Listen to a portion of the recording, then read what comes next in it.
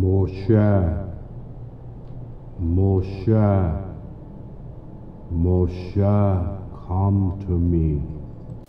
I am the God of Abraham, the God of Yitzhak, the God of Yaakov.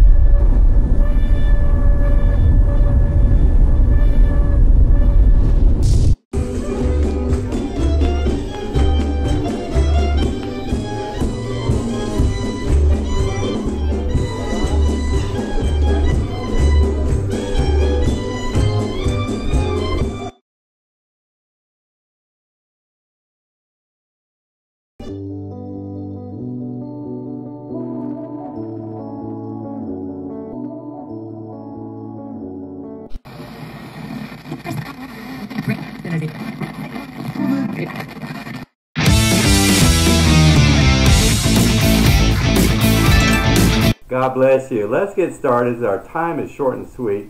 All I want to do is bless you the way God has blessed me.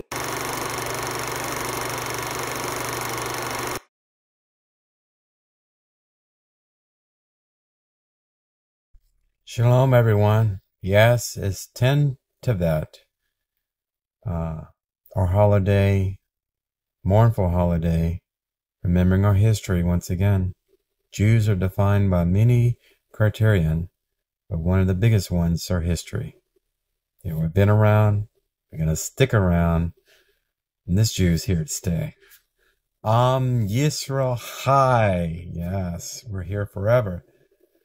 I just want to talk about something historical in context, but try to give it a kind of a fun perspective, per se. Comedy's always nice, right? There's so many... Don't be so serious, right? I've been told that before. But anyway, 1967. Yeah, the 6-Day War. Yeah. Israel gained more territory during the 6-Day War than any other time since 1948. As you know, the Arabs did not respect. The UN recommended lines of demarcation and boundaries and things like that. The West Bank, East Jerusalem, all of that stuff in 1948. So they went to war against the young country of Israel, not so young, about 3,700 years old, but reborn in 1948. But in 1967, Israel launched a preemptive strike against Egypt. Yeah, Egypt was lining up tanks along their border with Israel. So as soon as Israel struck Egypt, the Arabs joined in, and they were ready for war anyway. So you had Jordan and Syria attacking Israel as well. Anyway, just like Judah Maccabee, Israel pulled off the impossible and beat back Syria and Jordan, and beat back Egypt even down to Cairo. Yeah, one time we had the Sinai Peninsula. Amazing, right? We gave Gaza away in 2005. Thank you, President George Walker Bush. But anyway, 1967, yes. I have pictures of it. We had IDF Army soldiers with the helmets raised and the Israeli flag there on top of Temple Mount, Har Habi. Yeah, with that stupid Dome of the Rock thing in the background. Yeah, that anytime you see a dome over territory, it's a sign of conquest. That's why every mosque, most mosques you see have a dome above it. That's their sign of their conquest. It's supposed to be like they're looking up to the heavens or whatever. But anyway. So we had full control of Temple Mount for the first time in 2,000 years. Yes, in 1967. Oh, yeah, we did. We had control over East Jerusalem. Yeah, we unified that capital. We had control over the West Bank we didn't have before. Yes, yes, we drew more lines, security boundary lines, you know. Samaria, yeah, Judea and Samaria. 1973, we had the Golan Heights, yeah. Assad's army lost that battle when he took the highlands to attack Israel. But anyway, long story short, on 10th of Tevet, we are mourning and fasting yet again another year because we don't have a temple. We don't have the first temple and don't have the second temple and every other temple in between that. Why? I don't know. Ezra and Nehemiah had temple dedication ceremonies in their time, and Judah Maccabee, we know about that because I've educated you. You should know that. He took over the Temple Mount and built a small shelter there for the Holy Holies, the menorah candle that's very famous. He dedicated that. And then the Hebron Hasmonean king Herod, even he, and he didn't have it born of a Jewish mother, even he built a beautiful, glamorous temple. It was all about himself, but he built a temple. Told the Romans what to do with themselves. But anyway, where is our courage? 1967, we went on an apology tour. Yeah, we went on one of those Obama apology tours. We apologized all to every Arab state in Egypt. He said, we're sorry that we made you attack us because we're Jewish and you're not, and you wanted to kill us, and sorry that you felt like you wanted to kill us. So we're sorry about all that. Can you recognize our right to exist now? What do we need to give you? Land for peace? Yeah, land for peace, land for peace.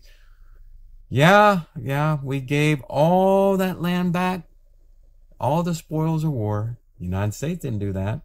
We got Alaska from Russia really cheap. But we gave all that land back. Most of it. Yeah, 4 out of 5, the holiest of Jewish sites in Israel belong under the authority of the Palestinian Authority. Yeah, that's the Grand Mufti in Jordan, King of Jordan. So what have we learned on 10th of Tevet for this year? Yeah. 1967, the rabbis during that time put the Talmud, oral tradition, before written tradition, which were the laws of Moshe, saying that God's anger and need to forgive, our need to be forgiven, would not be appeased without the temple on Mount Moriah. And instead we gave it over to infidels. And the arguments, believe it or not, because rabbis could not agree in 1967 over the right blueprint recommendation made by the prophet Ezekiel in Babylon. Sounds crazy? But essentially, the rabbis probably came together and reached secret agreements among themselves, because I'm pretty sure the government contacted the head rabbi of that time, said, you want to build a temple? You're just going to start another war? No, not really. You know, they considered their authority, perceived authority around the world, all the synagogues around the world we have in the post-temple era. They considered their jobs, yeah. Much of that would go away if you had a temple there and a high priest and Cohen and Levy running the show. Yeah. So we made it about people instead of about Hashem in 1967. Now, because of that, this year, 10th Tevet, is another year in which this Jew was compelled to fast. No water, no food until sunset. Instead of mourning, we should be celebrating this day, folks. That's what I'm trying to get to. Come on. What can you do? Be angry all the time? Laugh at our naivety, or passiveness, or lack of common sense, whatever you call it.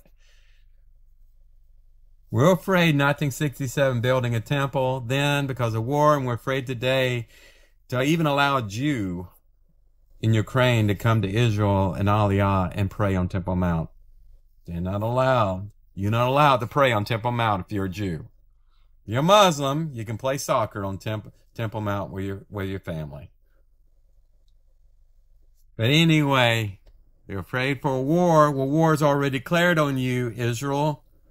Where do you think all those terror tunnels from Hezbollah built that went deep into northern Israel? They were big enough to drive an army through. That's called a Trojan horse. That's called a prelude to war.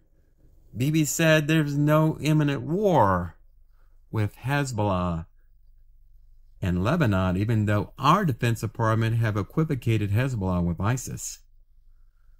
And in Gaza, you know, recently we signed a ceasefire with Hamas after they ran out of missiles, 500 plus missiles and rockets launched into southern Israel.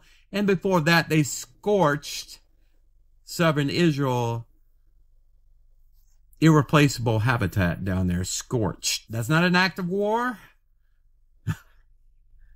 all you can do is just laugh, be angry, or be crazy. Again, this is Rabbi ben-Emmett signing out. Please share the knowledge of wealth and love and truth to everyone out there that's willing to hear the truth.